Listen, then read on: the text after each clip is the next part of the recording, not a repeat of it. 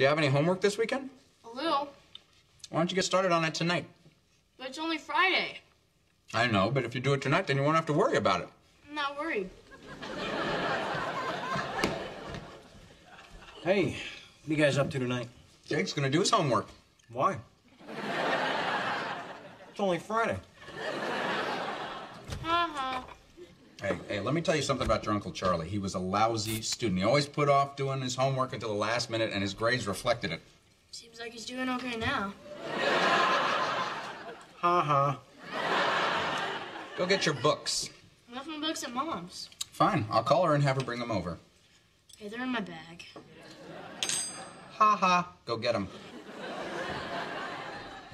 Okay, well, don't wait up.